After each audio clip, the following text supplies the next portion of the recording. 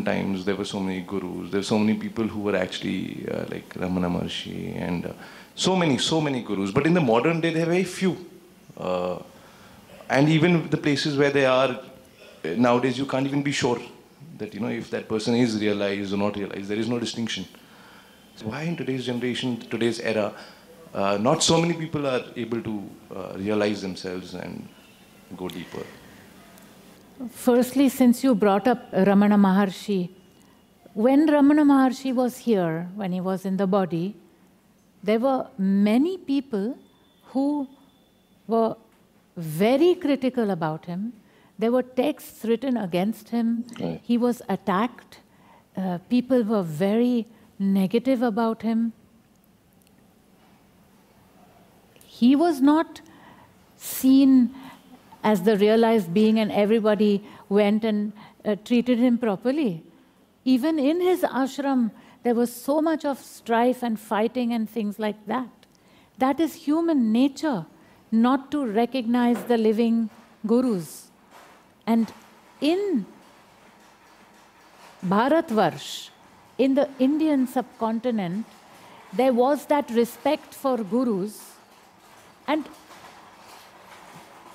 people were trained from childhood that there is a Kula Guru, there is a Kula Devata, there's a Grama Guru, there's a Grama Devata, there's a Nagara Guru, a Nagara Devata, an Ishta Guru, an Ishta Devata. This was part of the training. So there was less suspicion about gurus. There were many people who were very suspicious about Ramana Maharshi when he was in his body, just as they were about Sri Aurobindo and the Mother, just as they were about Ananda Mahima or Ramakrishna Paramahansa or any guru that was around. Whenever a guru arises, there will be those that are in tune with what the guru is bringing, and there will be those that will attack the guru, and there will be those that are neutral. To be able to accept a living guru and to receive knowledge from a living guru is very difficult for the ego. It is only the surrendered ones that can sit at the feet of a guru and absorb and receive and be in a state of samarpan to the Antar Guru. That's what it's about. But the ego is very challenged by the Guru's living presence. That is why many people choose to have a guru that has already left the body. Because then, what happened 100 years ago is not taken into consideration. So the gurus that are there today, people are suspicious of them. They look at, say, who is this person and what are they doing here and how much money do they have and what are they interested in? Because a person who thinks like that is reflecting themselves, what is going on in their head. So the more people are away from their inner guru, the less they will accept an external guru. The more surrendered, the more samarpan, any guru is respected then. So you are from Mumbai. You are that first generation which has absolutely no clue whatsoever about what guruvada is. What is Guru Shishya Parampara? No clue, no idea. Why? Because you have been educated in a westernized, anglicized, Christian-influenced education system, where the gurus are all to be viewed with suspicion, rather than to understand that Guruvada is a pillar of Sanatana Dharma. No Sanatana Dharma without Guruvada. It is the Devata and the Guru. And the way it goes is that you bend to your parents as a child and they show you the gods, the Devatas. and you bend to the devatas, and the devatas show you the gurus, and you bend to the gurus, and the gurus show you the antar guru. That is the process.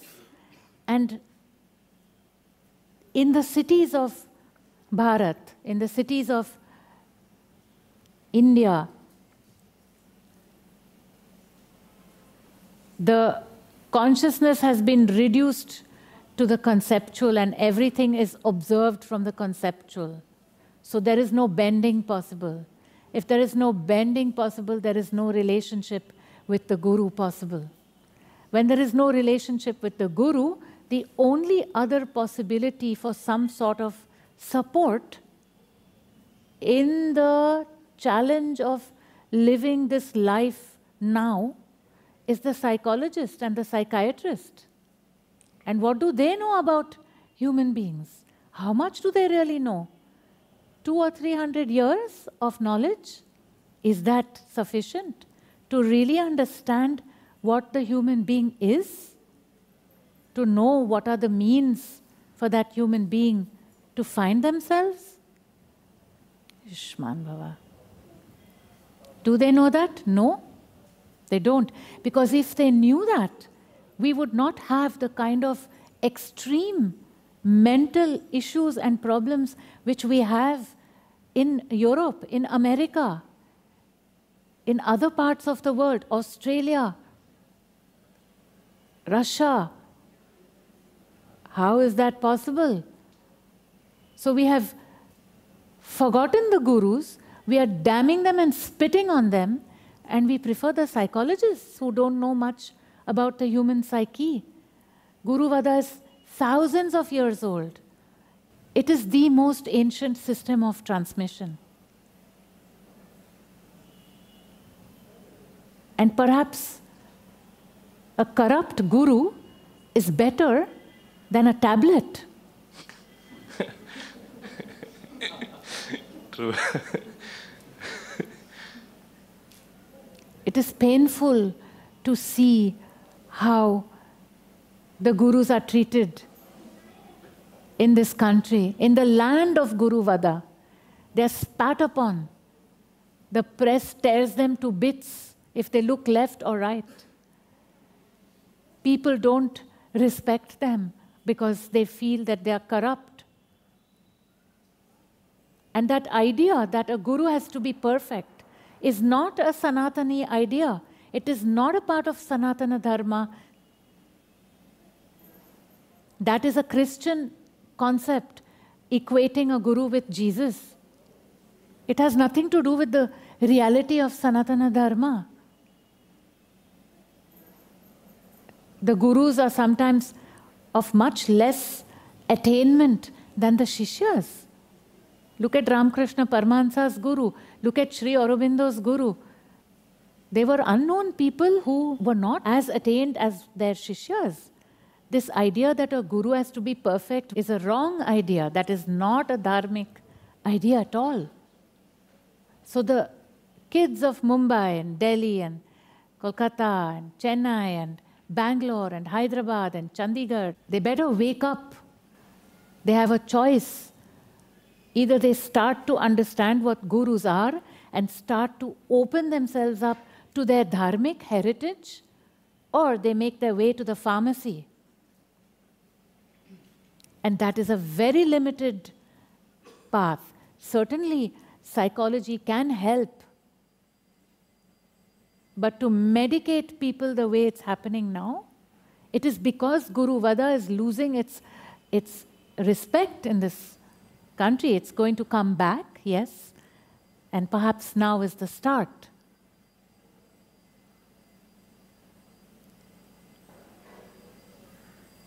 Also, this idea that gurus will rob you of your money, they will rob you of your passport, they'll rob you of this and that. It's such a ridiculous idea. In fact, it would be a good idea if they actually did that.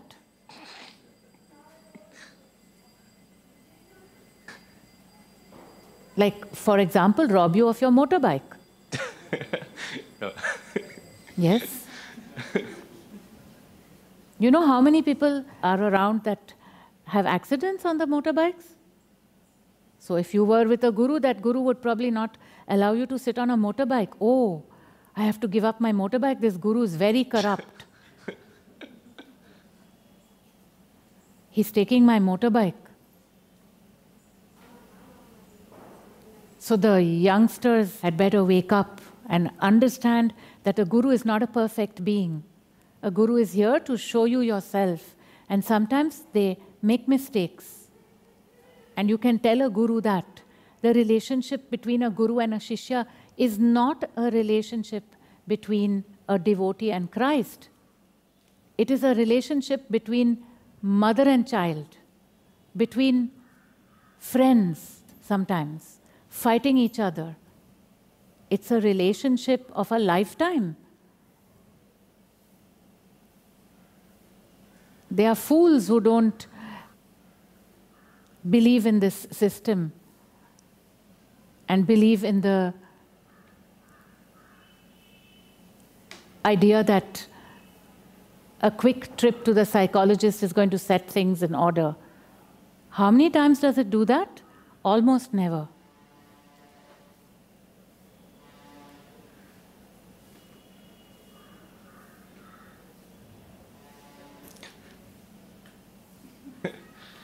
He's afraid of his motorbike, I think.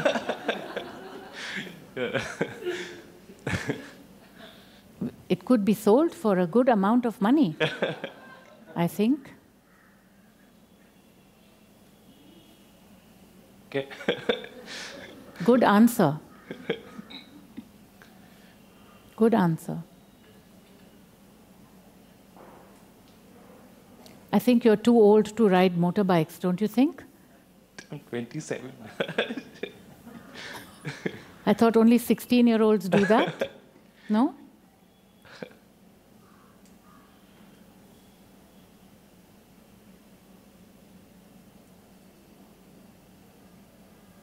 It's a challenging experience to have a guru, because the guru's work is to point out the ego to you, not to be nice to you and give you a fuzzy feeling of well-being. That is not the work of a guru or a spiritual guide or master. Those who want fuzzy feelings, they are not in guruvada. Guruvada is where the guru points out when you are being harmed by your ego and wakes you up to the truth. That is the relationship.